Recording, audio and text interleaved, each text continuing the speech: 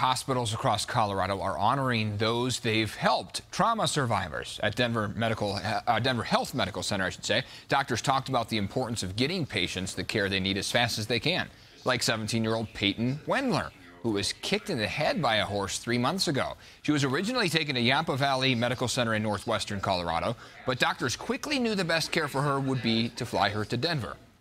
I haven't really thought about how traumatic, like it just seemed to me like, okay, yeah, like it's just a surgery, like I'm fine now, but I haven't really thought about how bad it was.